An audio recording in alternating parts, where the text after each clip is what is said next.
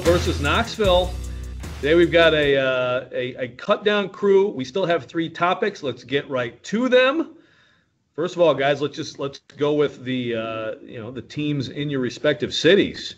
Are we going to get our dream scenario? I put it to you, Adam Sparks and Mike Wilson. Are we going to get the dream scenario of 5-6 Tennessee visiting 5-6 Vanderbilt, 1 bowl spot available, rivalry heaven?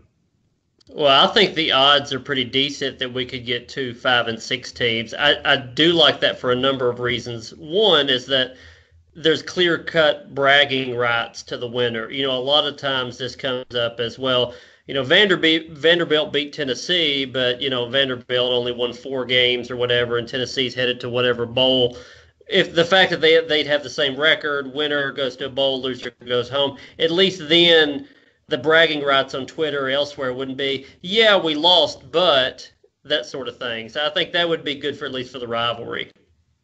Yeah, I don't think both teams will be 5-6 going into that game. I don't see Tennessee beating Kentucky or Mizzou in the next 2 weeks. So I think Tennessee is going to go into that game with 4 wins and not have that bowl game to play for. And at that point, all they have is maybe they'll beat Kyle Shermer for once. That's kind of going to be the only thing on the line for Tennessee in that game, I think. So I just don't see them, 1, stopping Benny Snell, 2, running the ball on Kentucky. In the following week, I don't see how they stop Missouri. So I think they'll go in as a 4-win team to Vanderbilt. Well, then you could have an awful scenario, which is Tennessee with 4 wins and nothing to play for except for that, and Vanderbilt at 4 wins, but 5-7 would maybe get them into a bowl nice because APR of their APR scores, which would be an awful setup for the last game, but that's possible. Well, no one deserves that game. They'd both be relegated to Conference USA if that's the case. But yes, it would be interesting if Tennessee's whole thing is spoiling Vandy's season, which of course many, many times has been the reverse in that rivalry. All right, let's go Alabama, because we have to talk about Alabama. And it's interesting. They win 29-0 at LSU, which is not a surprise, I think, to me or a lot of people.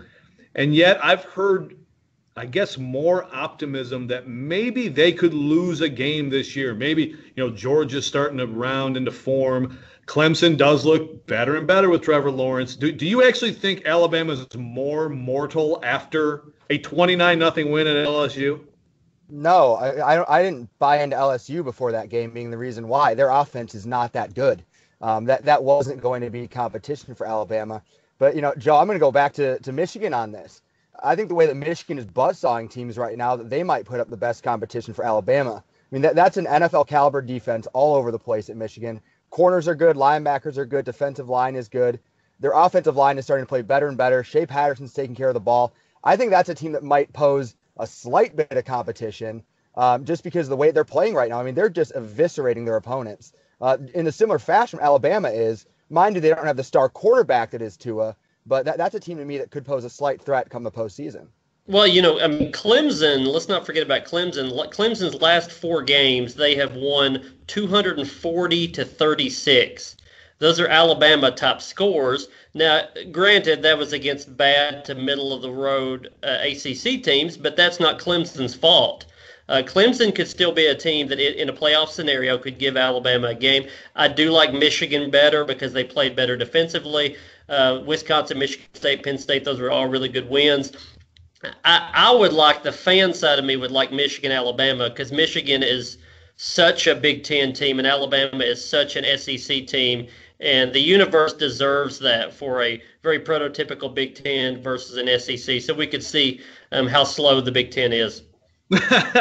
Yeah. Last time was 38-0 Alabama, Michigan State. So maybe that's not a good thing after all. Yeah, I'm sorry. I agree on Michigan's defense, Mike. I mean, I'd like to see that matchup, but Clemson actually has an offense that has some chance to keep pace. I mean, I still think it's Alabama, pretty big gap, Clemson, pretty big gap, Michigan, and then others behind them. But we will probably get to find that out. Speaking of that, now those are bowl games that, of course, we're very excited to see when they come about. There are many other bowl games, of course. Every year there's this debate of, this bloated bowl picture. I mean, we've got like the Poulon Weed Eater, big boy, whatever bowl in some unknown locale. Some people would like to see that cut down. On the other hand, hey, if Vandy and Tennessee didn't have a bowl game to play for right now, what would we be talking about? I guess basketball. So I put it to you guys. Does the bowl system need to be revamped? Are we way too bloated, or are you fine with how it is? Well, there's not really a good alternative right now. I mean, I don't think we're going to see a 32-team playoff or anything like that in the FBS.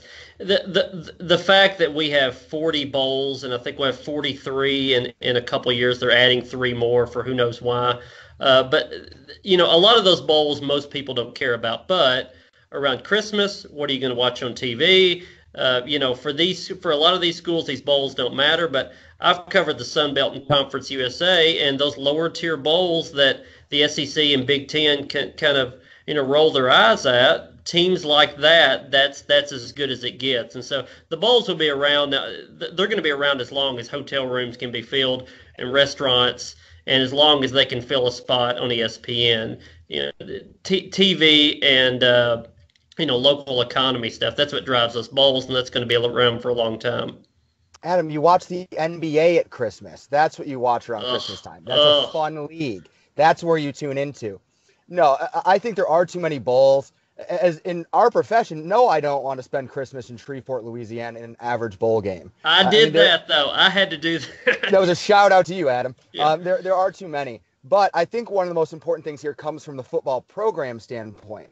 And it goes back to something Jeremy Pruitt said this morning. If they got to 5-7 and did have an APR score to get in a bowl game, he'd take it. They have a young team and a team that needs those 15 practices. That's something that's valuable. And if the bowl system dropped down games, they need to find a way to maybe make that up for those teams that need those practices, because that's the reward as much as anything for these teams is an opportunity to get better, those extra practices before spring football. And that's valuable to a program, especially when you look at a young average team like Tennessee. Guys, the answer is never less college football. It's always more college football. And look, Mike, I try to have an open mind, but Adam got you on Clemson versus Michigan. That stat was brutal. I knew I was done as soon as he dropped the stat. That's right. I do my homework. All right. Well, Mike will have more chances. Well, thanks for watching, everyone. We'll be back next week on the Line.